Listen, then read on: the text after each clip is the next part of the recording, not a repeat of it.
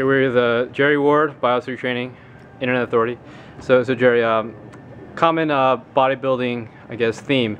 You have low GI carbs on your off days, and on your training days, well, after training, you would have high GI carbs. So, you know, for example, people would have, you know, like sweet potato on off days, and then, you know, after they train, they may have, you know, white rice or just something with a high GI index. So, what do you think about that? I don't believe in that. I really don't. I mean, it's definitely an old school way of thinking, and it was kind of like, actually, it's like a middle old school. Because it's not super old school, but it's after old school, if that makes any sense, but it's not new school. So you know a lot of things now that they didn't know when those concepts were taking place. And I don't know if it's bro science mixed with a little bit of science in it, but things that you're eating now are going to be working like 2 or 3 days from now.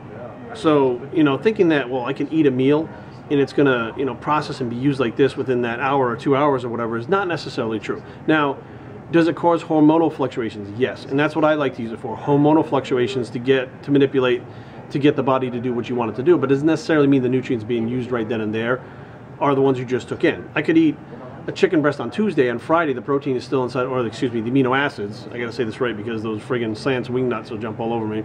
The amino acids are still my body being used in the amino acid pool. So, you know, does it really matter if you have, you know, high glycemic food on your off days, or I don't think it matters at all. Because there's, without a doubt, the day after you train, some people may get an increased metabolism the following day, some people may not. Some people recover faster than others. So it's so individual to the person, but, you know, I tried a carb cycling diet where I did high, medium, and low, and they weren't adjusted towards days off or certain body parts. If it was leg day and you were on low carbs, you had low carbs that day. If it was leg day and you had high carbs, that's the way it went. It just rotated through like that. And I noticed the performance didn't suffer like everybody thinks it would. So just because you had a low carb day doesn't mean that, oh no, you know, I'm gonna, you know, have a decline in my workload, et cetera, et cetera, et cetera. No, your carbs are low that day, but you still have carbohydrates that are stored in your muscles and your liver from the day before, which was a medium day, and from the day before, which was a high day. So, you know, I don't really know where the concept came from. It's probably one of those things that somebody just, common sense makes sense, you know what I mean? Well, if you're not training, go with a low glycemic. If you're training, or was it high glycemic? Well, either way. Yeah, high GI, low GI. Yeah. So like, why would you want to use something that boosts up your insulin on your day that you're not doing something? Why wouldn't you have the high glycemic on the day after your workout, which would make more sense to boost insulin? Right. You know, which that's a whole other concept in itself. Because the you know, when you're eating the carbs, it doesn't have instantaneous effect. Right. You're saying it doesn't matter. So carbs, you know, have that you eat the day before or whatnot is going to have an effect, you know, on the subsequent days, not immediately.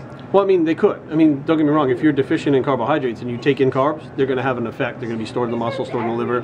Once the liver and the muscles are full, you basically have what's left over that you're going to burn off, or you're going to store as body fat.